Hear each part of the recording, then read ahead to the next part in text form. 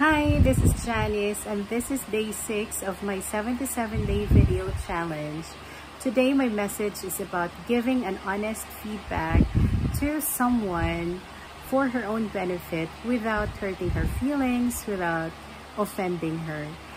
Because last month I bought a book from a friend and I had some feedback for her, but I couldn't give her that feedback because I was so worried that she might get offended or she might not take it positively. So I delayed giving her my book review and my feedback even if she was already asking for it. So what I did, I reread the book today, and after praying about it, I sent her my honest book review and personal feedback of her book so that she can improve it better, or she can make it better next time. And I told her that I love the book, I learned a lot from the book, and those who have issues in managing personal finances, because it's a personal finance book, self-help book, I told her that they will really learn from it. The only missing part of the book that I noticed was that she forgot to include her personal story, or how she overcame a personal finance struggle that she had in the past, and how she went from point A to point B, and how she could help others or her readers through her experience. Yeah, I think that was missing in her book. She might have missed including her personal story or her personal experience into the content of her book.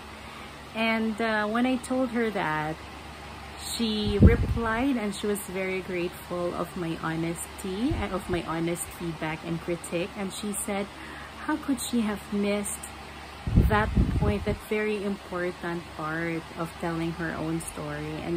And she said, had I told her, or had I given her my feedback earlier, she could have made improvements on her book, on her content, before she released the paperback version last month, because she had her ebook version released a couple of months ago, and I got that version too. I got the ebook version first, but I did not give her my feedback because, like what I said earlier, I was hesitant because I didn't want to offend her. And when she released her physical book, I got a copy again. I bought a copy again, and I only got the chance to give her my feedback today. Had I given her my feedback sooner, I could have helped her improve her content a little bit more, maybe. But she's very grateful, and I'm also thankful that she didn't take it negatively, that she took it positively instead. And I hope it has helped her.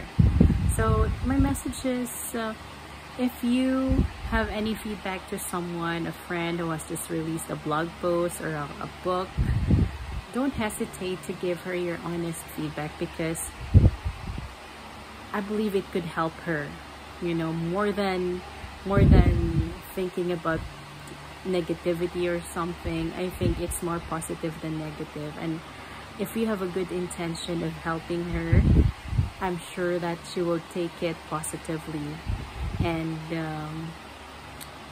you know, she'll be grateful to you for being honest to her. So that's it.